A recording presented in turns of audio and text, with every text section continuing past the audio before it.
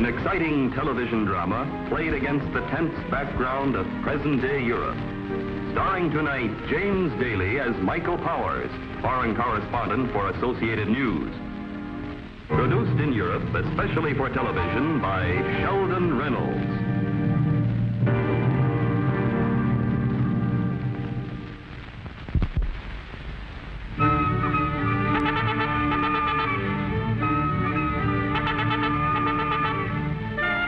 In these times, the world is primarily concerned with the problems created by men. But every so often, nature steps in to remind us that there are problems we all have in common. Floods, hurricanes, and earthquake disasters have plagued mankind since the beginning of time, taking their terrible toll in lives and materials.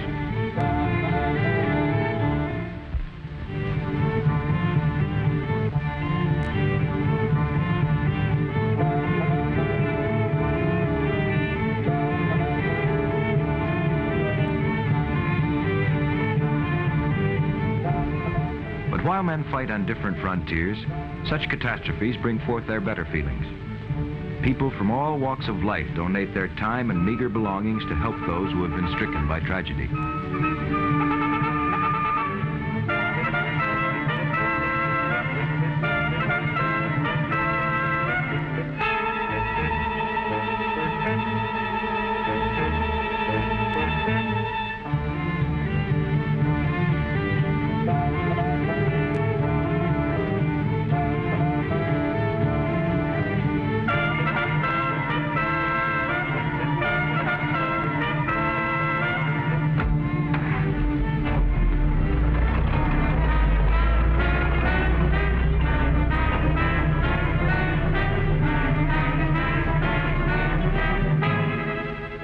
Sometimes the best intentions of men can be warped by lesser men, and acts of human kindness can be soured by treachery.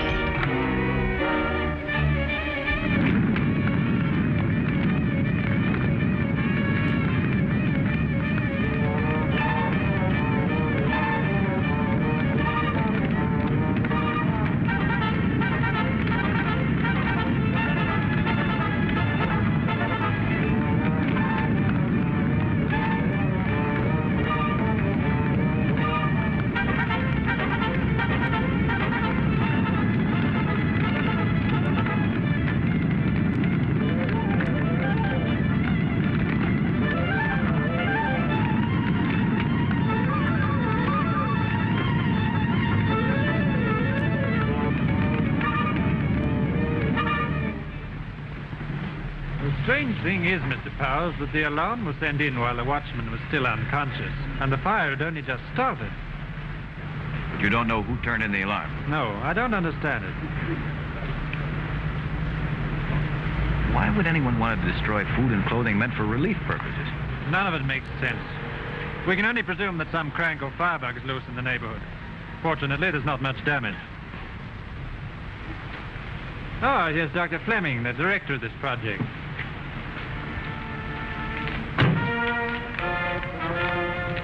This is terrible, Inspector. I cannot believe that some people could be so heartless.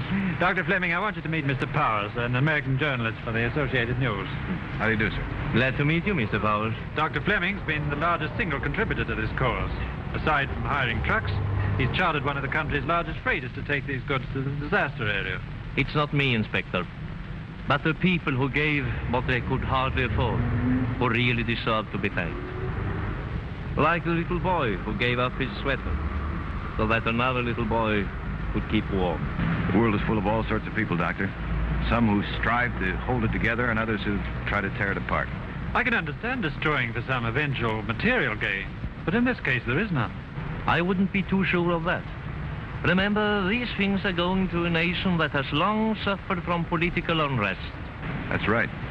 The earthquakes there have created a kind of misery and poverty that could be taken advantage of by a political minority. And in that case we can expect more of this. Dr. Fleming, I'm going to see that customs are waived so that you can get your ship away as soon as possible. That's wonderful, Inspector. Thank you very much. If you'll excuse me, there are so many details to be cleared away. Of course. Very nice to meet you, Doctor. Thank you. Isn't that taking a pretty big responsibility, Inspector, waiving customs? Mr. Powers, there's already been one attempt at sabotage. I want to get that ship away before another, more successful attempt's made. Anyway, it's only a matter of cutting red tape. When do you think this shipment will leave harbor? Tomorrow, I expect. Will you be there? I'll be there. Thanks for everything, Inspector. Bye.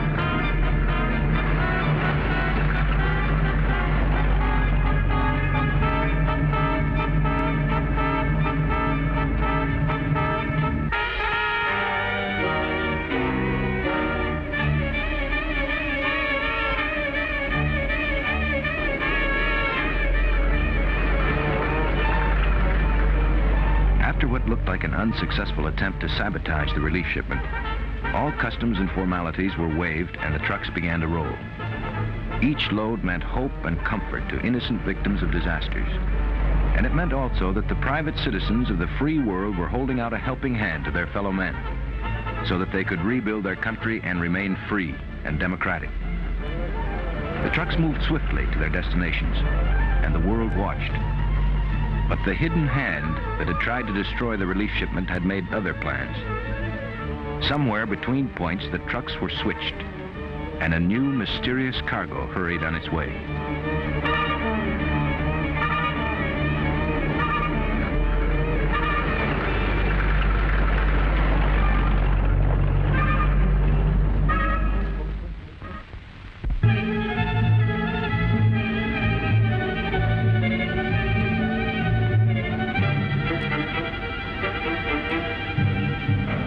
Please.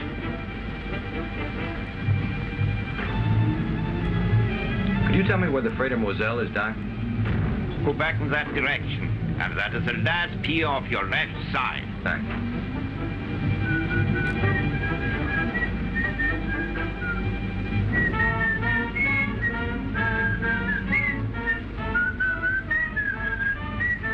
Hello. A hot dog, please. Sure. Good-looking sweater you got on. Where'd you get it? My father gave it to me.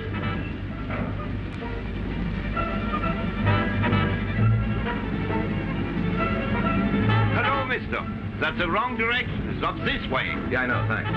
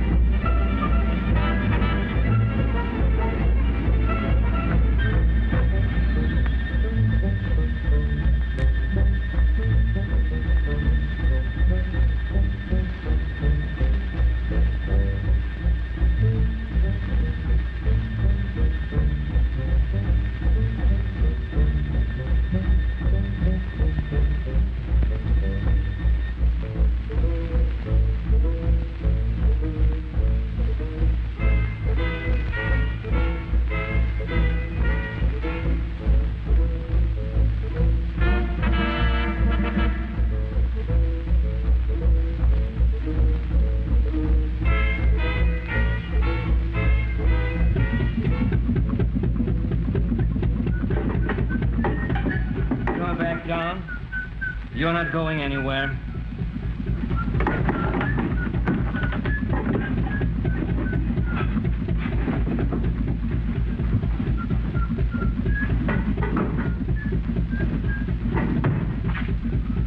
Now, turn around.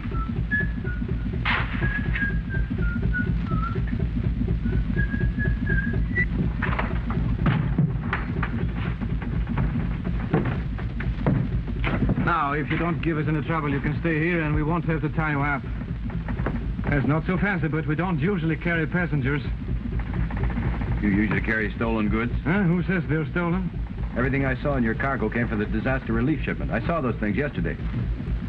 The sweater that kid's got on came from the relief shipment. What's your business, mister? I'm a newspaper man. He says we're shipping stolen goods. We got receipts and bills of lading for everything on board. Well, then the man who sold you the merchandise stole them. Look, if you're really on the level, you'll turn this ship around and check with the police. Lock him in here until we are a good ways out to sea. Aye, sir. Come on. Get any smart ideas. There's no way out of here but the door. Unless you want to try that porthole. All right, come on.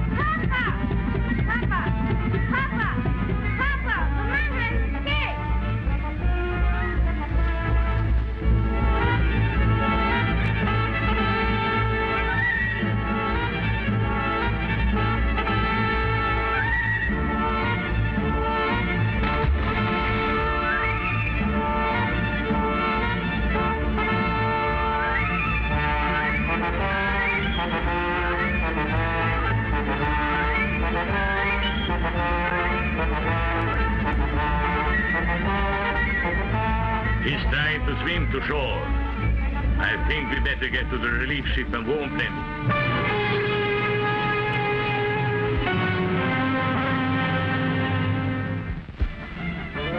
And now, to return to the second part of Foreign Intrigue.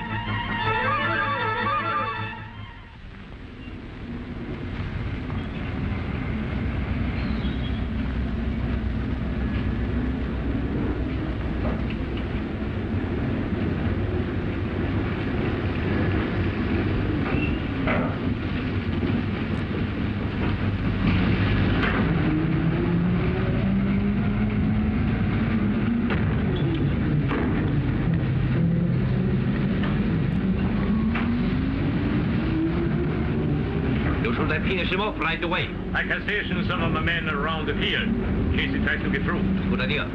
The inspector's on shore. I want to keep him away from that newspaper man.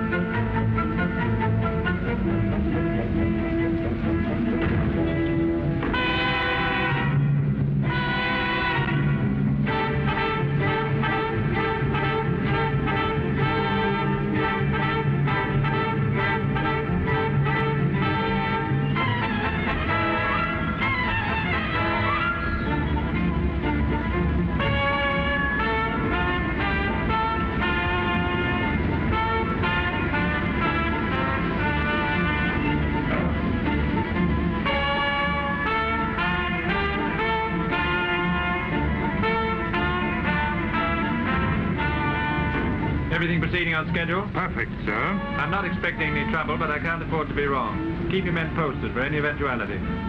Yes, sir.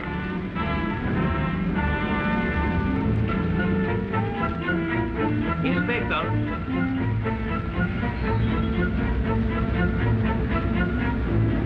Hello, Dr. Fleming. How's it going? Oh, fine, fine. Thanks to you. You seem a little nervous. Frankly, I am.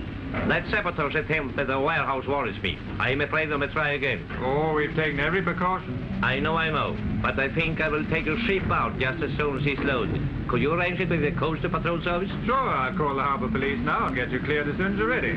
Thanks.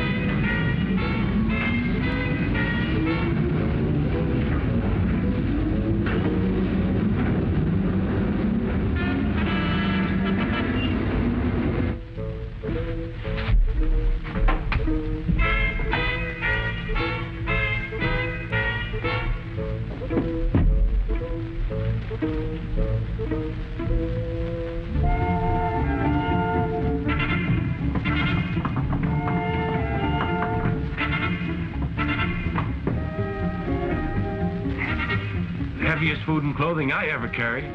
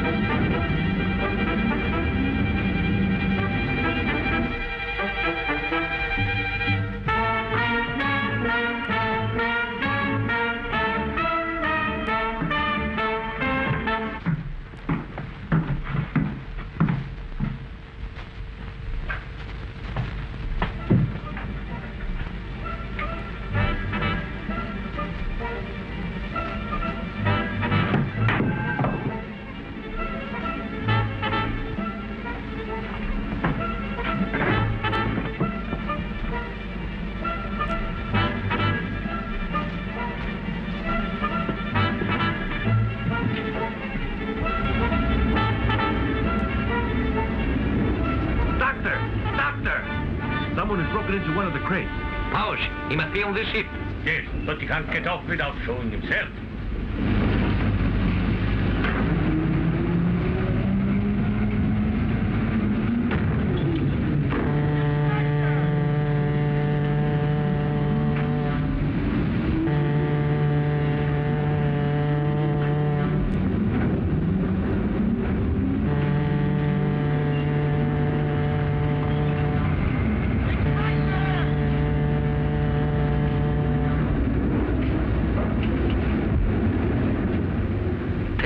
To bring it to my cabin.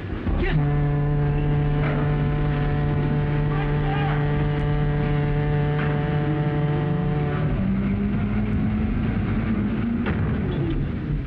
Well, what do you know? The kindly benefactor. It has been an enjoyable role, except for moments of dripping sentiment. You know, of course, that those guns will slaughter people who are starving and homeless already. The situation of these people will simply make our political revolution easier. Oh, you must be cold, Mr. Powers. What about a drink? It's absolutely no use. You see, we thought of everything.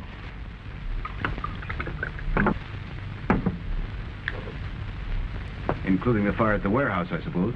Of course. How else could he have gotten the inspector to clear our ship without the usual customs check? What do we do with him? I think we'll put a bullet in his head and drop him at sea. To your health, Mr. Powers.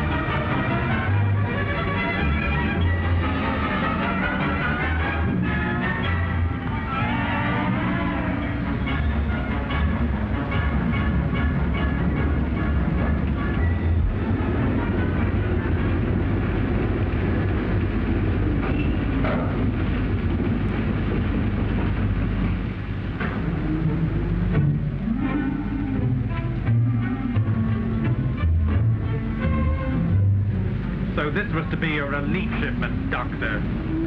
You'll find the real material on this man's ship, Inspector. It's over there. Fleming started something that was worthwhile. Maybe we can finish it. All we have to do now is move the goods from the small ship to the big ship. We can still see this thing through. Take him away. Come on. Come on, let's get started.